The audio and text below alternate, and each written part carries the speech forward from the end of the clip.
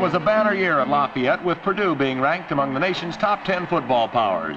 The defensive-minded Boilermakers held their 7 conference opponents to a total of only 80 points, while they were winning 3, tying 2, and losing only once, which was good for 4th place in the Big Ten. Halfback Len Wilson was a shining light in Purdue's offense. Here he is on his way for 27 yards against Michigan State before he's tripped up.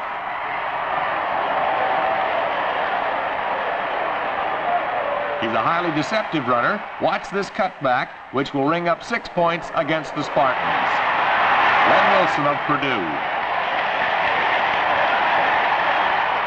Ross Fiechner was an able field general for the Boilermakers. A rushing lineman doesn't hamper his passing. He calmly launches a strike to Tom Frankhauser, who proves a tough man to bring down.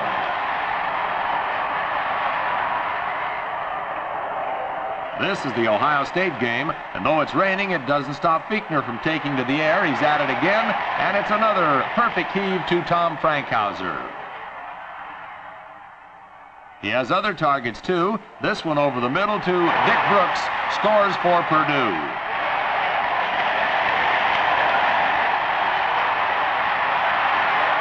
But Fiechner's favorite receiver was Frankhauser. Here he hits the fine end with a scoring heave in the Northwestern encounter.